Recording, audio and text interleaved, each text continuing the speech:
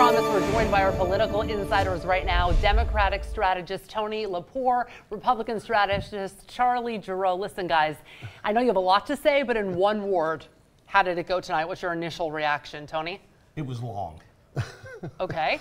Charlie? For Joe Biden, it was pathetic. Okay. Absolutely pathetic. Long and pathetic. There you go. Let's start with this. We're going to start with immigration off the top, and we do have a soundbite.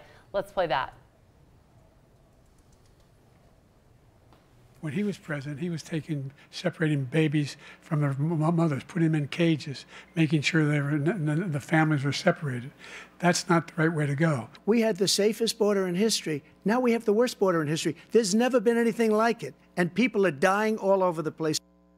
All right, so gentlemen, here you have polar opposite answers. So Charlie, which is correct? Well, I mean, look, Donald Trump wins the points on immigration, but this is not an Oxford-style debate. We talked about that the other day. What the American people saw tonight was Joe Biden at his worst. What they're going to be talking about tomorrow was the absolutely dismal performance. I honestly have been watching debates for a long time. I've never seen anything worse. We're going to talk about the performance. Tony, which is correct? Well, I was going to answer your question, but I think what we saw was style over substance. Style being Donald Trump, substance being Joe Biden.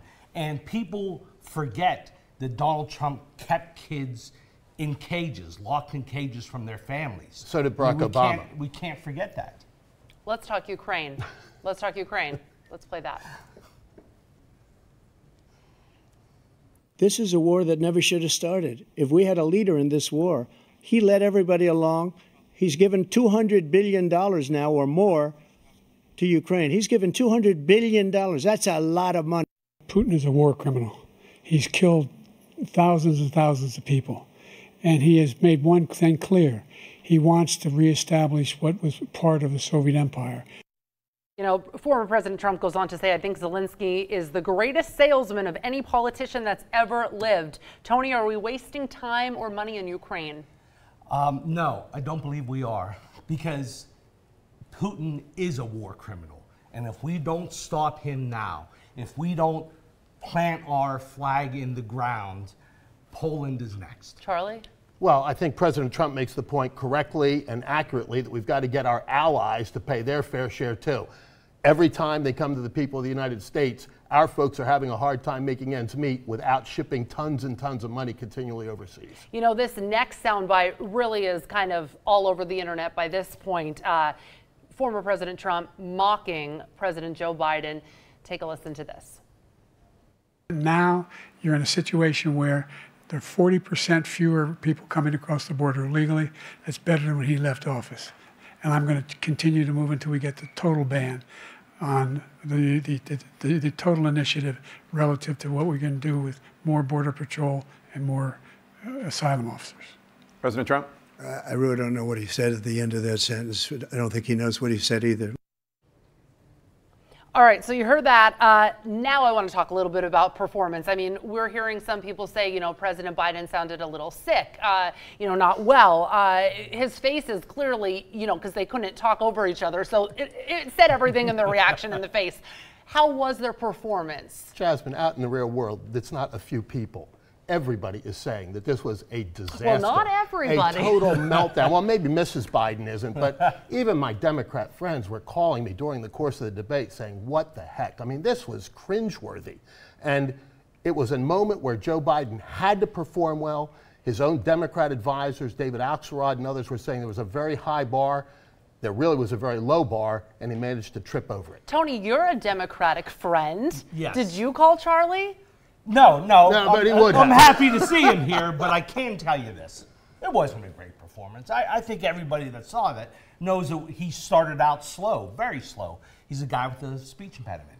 And once he warmed up and got his points out there, people realized that Joe Biden was talking policy, where Donald Trump seemed to be running for liar-in-chief instead of the President of the United States. Well, I have to imagine, you know, the point of the debate is to talk policy, and then we hear something like this. I went to the World War II cemetery World War I cemetery he refused to go to. He was standing with his 4-star general, and he told me, he said, I don't want to go in there because they're a bunch of losers and suckers. My son was not a loser, was not a sucker. You're the sucker. You're the loser. First of all, that was a made-up quote, suckers and losers. They made it up. It was in a third-rate magazine that's failing, like many of these magazines. You're watching this debate, and I'm serious. I feel like I'm in, just over and over here, suckers and losers, suckers and losers.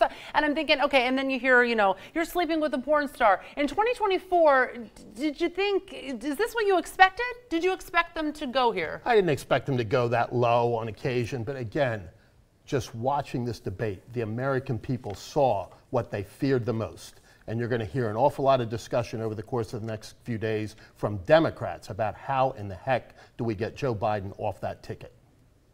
Okay. Well, Tony? I think maybe the fear, and maybe it is a fear, but I think what they fear is 4 more years of Trump. He can't run from his history. He served 4 years. He can't lie his way out of 4 years. I just want to get to something. We had a great economy, no wars, Really quick. Here's the deal, though. When you're watching these debates, if you don't know your facts, right?